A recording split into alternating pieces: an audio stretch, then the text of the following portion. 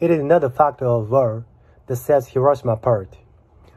Artifacts tell us that violent conflict appeared with the very first man. Our early ancestors having learned to make blades from flint and spears from wood, used these tools not just for hunting, but against their own kind. On every continent, the history of civilization is filled with war, whether driven by scarcity of grain or hunger for gold, compelled by nationalist fervor or religious zeal.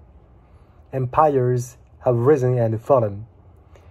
People have been subjugated and liberated, and at each juncture, innocents have suffered a countless toll, their names forgotten by time.